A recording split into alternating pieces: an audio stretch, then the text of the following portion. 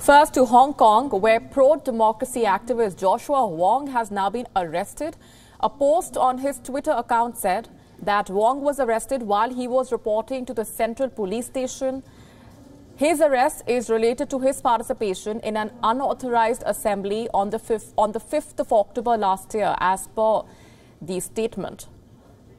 He has also been accused of violating an anti-mask law. The Hong Kong government invoked a colonial-era emergency law last year, which banned wearing masks at demonstrations. Now, the activists say that the government wanted to make it difficult for the protesters to remain anonymous. Recently, a Hong Kong court rejected Joshua Wong's challenge to his disqualification from the district elections.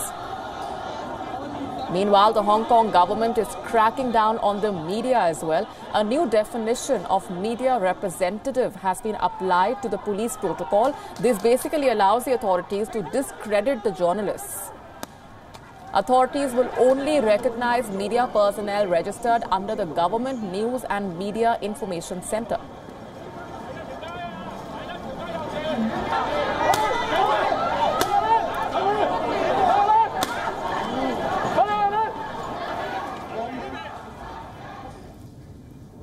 Joining us live on the broadcast this minute is our correspondent Richard Kimber from Hong Kong. Hi Richard, tell us more about the sequence of events that led to Joshua Wong's arrest. We believe he was arrested while he was on his way to the Central Police Station.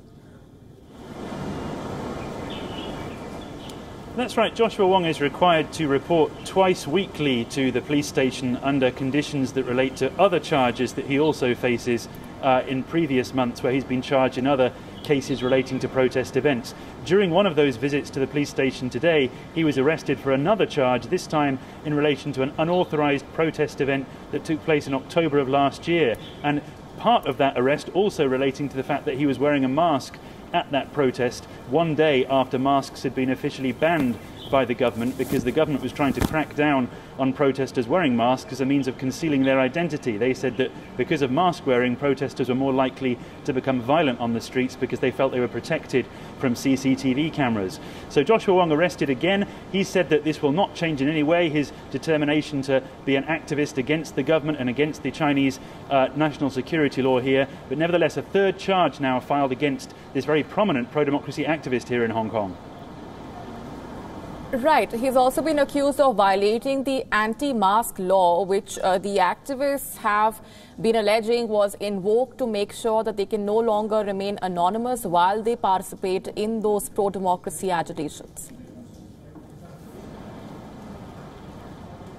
That's right. That law was highly controversial because in order to pass it so quickly, the government had to invoke a colonial-era ordinance to get that pushed through the Legislative Council without any opposition. That was really why so many protesters came out the very next day onto the streets, because they wanted to oppose the idea that the government could use this type of ancient power to pass through law. That was actually then overturned by the High Court 1 month later, who said that it was unconstitutional that the government had actually used this power. But then over in April, it was then overturned again in the government's favour by the Court of Appeal. So a very controversial decision back in October that had lots of legal ramifications in the months that followed. But the police today charging Joshua Wong over an unauthorised assembly at that exact protest event, and secondarily, as I say, charging him again for wearing a mask at that event. The government is also cracking down on the media. A new definition of media representative has been applied to the police protocol. Tell us more about that, and how would that really impact the reportage of the journalists, and any reaction coming in from your colleagues on that front as well?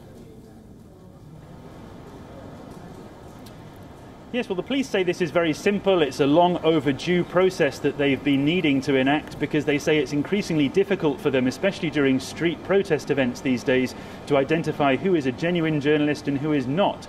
And so for that reason, they've said that now all journalists must be registered with a government department. This has caused uproar among the media community and the pro-democracy community, who say that this is just a step towards what they fear may be government-approved journalism and the end of freedom of speech. And they say that it may mean it's very difficult now for freelance journalists, for student journalists, and for local journalists who may be accredited locally but not internationally to actually be able to cover the news properly here at all. So this has caused, again, a lot of concern here about the future of Hong Kong's freedoms, the police trying to play it down and saying this is nothing more than a simple piece of admin to help them do their jobs more effectively. Richard Kimber getting us those details and perspective from Hong Kong. Thanks very much for joining us for the moment.